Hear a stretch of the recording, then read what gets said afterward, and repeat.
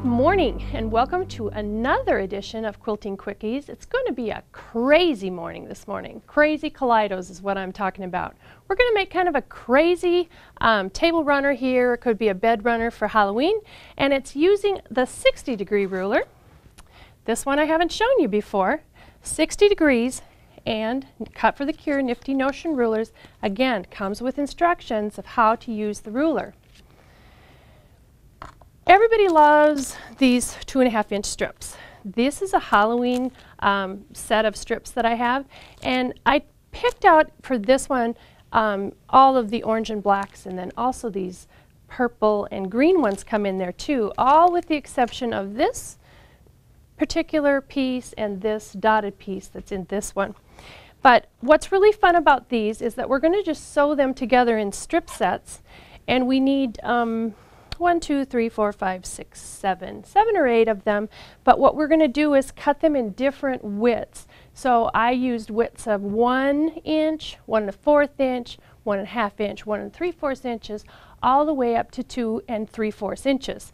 Now you know our strips are 2.5 inches, so that's the one here, the focal one that I used that we have to get some yardage for. Otherwise everything is in this pack to make 2 of these. And of course, you need your setting triangles here and the border as well. But you simply sew these together, and willy-nilly, it doesn't really matter. Things, you can sew 2 greens together. The police are not going to come, the quilting police will not come to get you, or you can do purple green, or whatever you want. This is really fun and simple to do, very forgiving. And what I'm going to do is actually line up the ruler.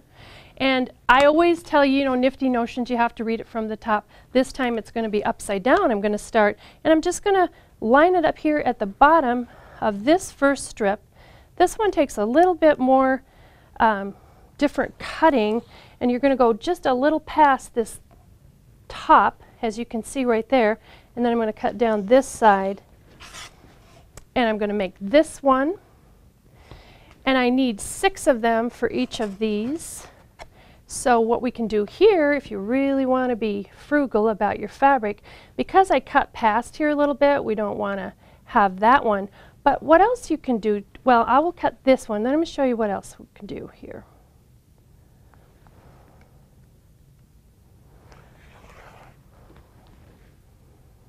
Now, this might be a good place, but for demonstration purposes, for you to have a rotating mat so you can turn this around. I can cut from both sides pretty good, but not perfectly.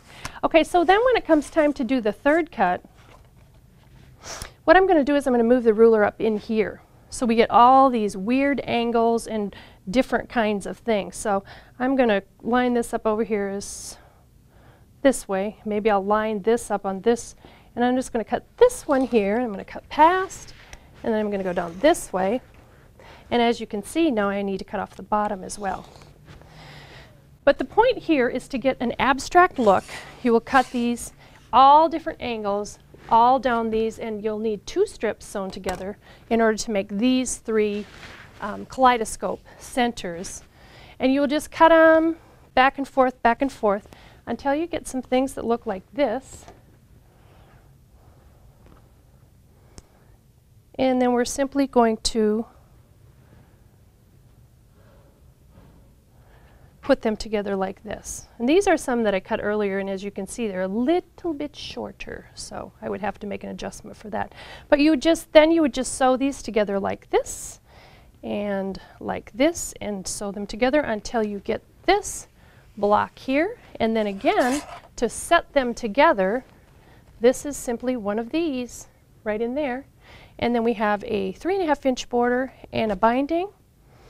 You can see that nothing matches up. This is why I call it crazy. The sky's the limit here. Now I will give you one tip on this one. It may not matter to you, but if I was doing this again, you can see here are our kaleidoscopes like this. I probably would have kept all the oranges to the outside, because as you can see here, the black kind of blends in. Now, there are a lot of my staff members that like it this way because it's just kind of crazy. It's up to you. But just keep that in mind when you're making this, that if you don't want the colors to blend together here, you have to make sure you have something different out here.